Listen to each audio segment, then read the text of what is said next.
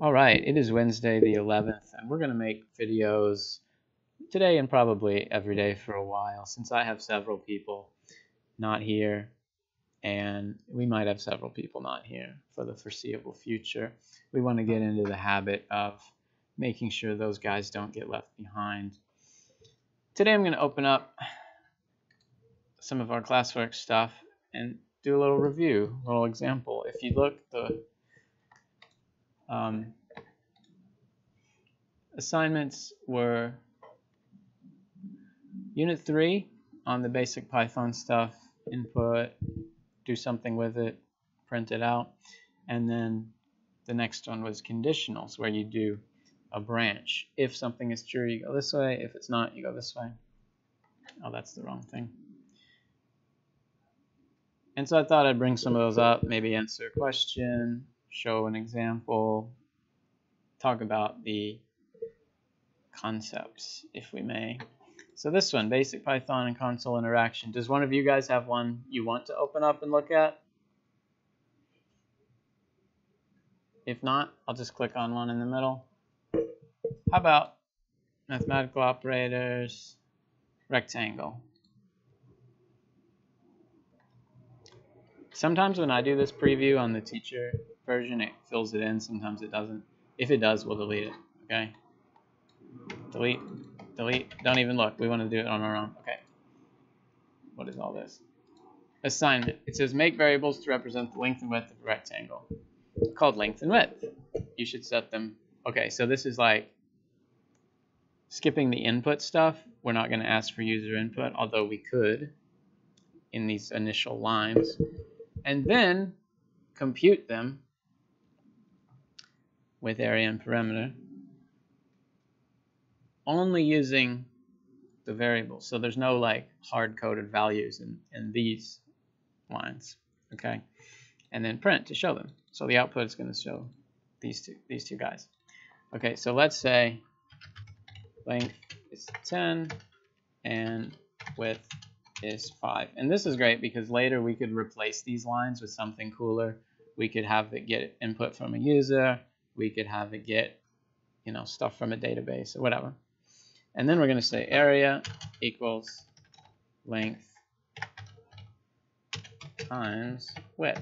And so that is locked in forever. No matter what happens to these, we might change these, but area is still length times width no matter what. And then perimeter is still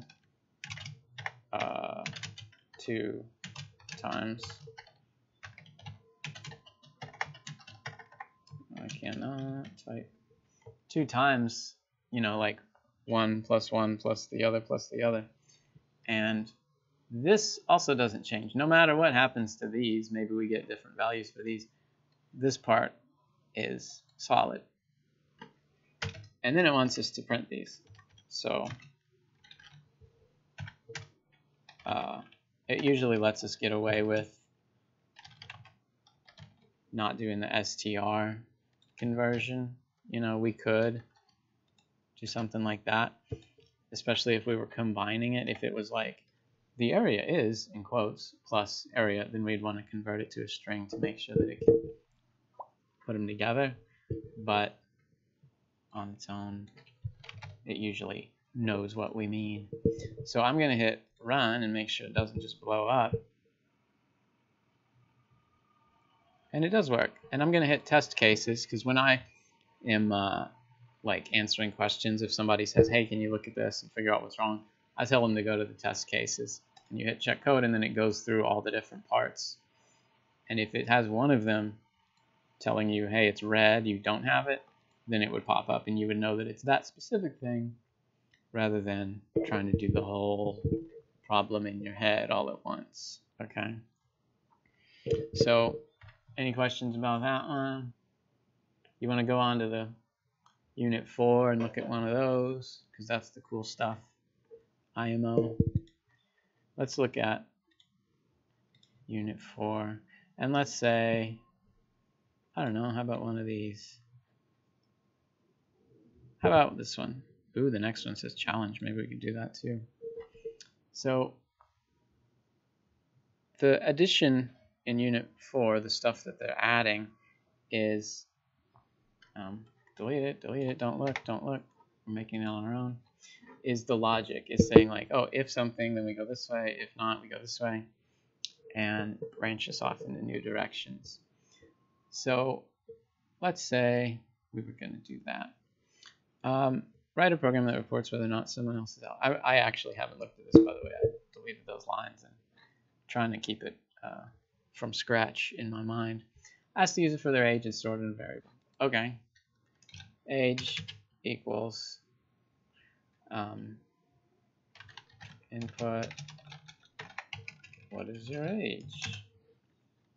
And then probably, if we're going to do anything with it, we probably want to wrap it in an int, okay? Because if we took their age, it would just be like the characters that they put in. So if they type 78, it would store it as like the 7 and the 8, rather than the value that we call 78. But you know, numbers, you can describe numbers in lots of other ways.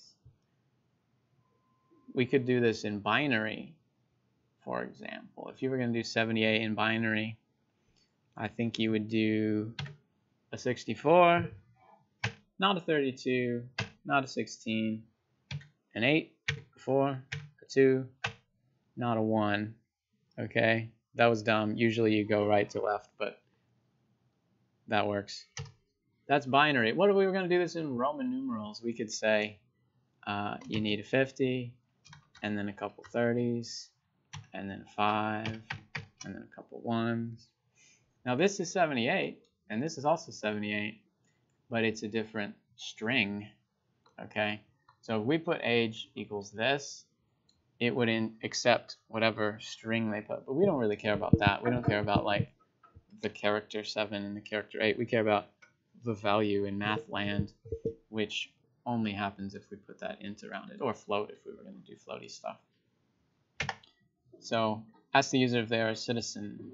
Okay, citizen equals, we could make this a Boolean, a yes or no, true or false, but we might want to have them type in like y or in or some of that stuff. Let's see what happens.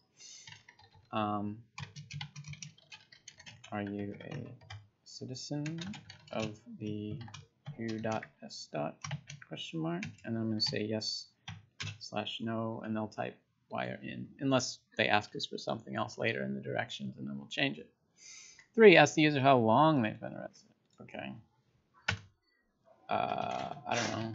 Duration, does that sound like a reasonable name? Duration equals how long have you been a resident of the u.s. And that one is probably going to be an int, because we're going to do something with it. We're going to say, oh, is it greater than 1,000,000 or less than whatever? So we probably need it to be in math land and not in character land. Use an if-else with the proper comparison to print you are eligible to run if they have the following credentials, blah, blah, blah. Okay. So, okay. This is saying we're going to ask them for specifically capital Y yes or specifically capital N no. So I'm going to change what I put up here. And if we were really good, if we were making this later when we have more skills, we would add a little check where it would be like, if they put something else, then it would loop back and say, oh, can you try again? But right now we're going to keep it kind of loose. Okay. So if they have the right age and the right citizenship and the right duration, then we give them the yes, you're good.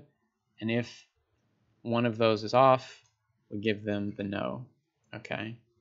So let's try.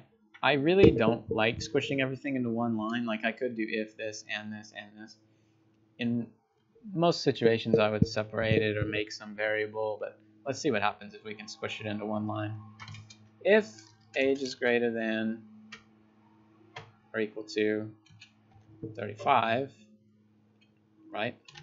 and citizen equals yes with a capital, and duration is greater than or equal to 14, then print you are eligible. If not, print sorry buddy. Okay, before I do their check, I'm going to run to see if it just makes sense in my view. What is your age? 34. Are you a citizen? Yes. How long? 56. Sorry. Okay. Let's do one where the answer is going to be yes. 59. Yes. How long? 19.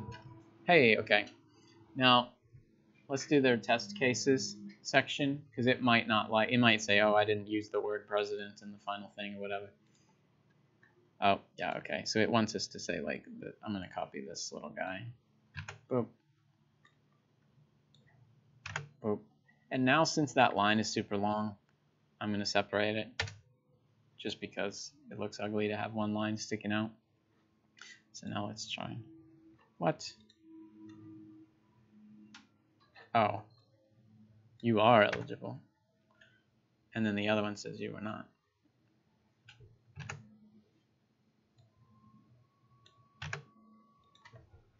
There we go. Okay, it likes it. So we were able to squish all this into one line because they were pretty short. Usually if you're like testing one thing and another thing and another, you'd want to separate it out. So I could make a variable that says like eligible, and then I could have it test this stuff, and then I would say if eligible equals true, then blah, blah, blah, blah. But since it was relatively short, we were able to do that. Any questions about that one? They're not even looking at me. So I'm going to stop this here because this video is 12 minutes, and that's a pretty good size. I don't want to make them super long. But that was an example of something from Unit 3, something from Unit 4. And today I might grade some of those. Today I might answer questions over some of those. I'm not going to assign the next one, although if you want to work ahead, we are doing Unit 5 next, so you can. But that's basically it. Today we're going to walk around, answer questions, write stuff on the board, and help everybody get going, because some people have one concept but not another. Like some people in my last period were really flummoxed about some of the math stuff of like the symbols they use, like, oh, for an exponent you do star star instead of what you might expect, a little caret or something. Other people were messing up quotation marks a lot because they hadn't got the idea of string versus value, but that's okay. We're getting there. Just take your time and we'll make some progress. Thanks.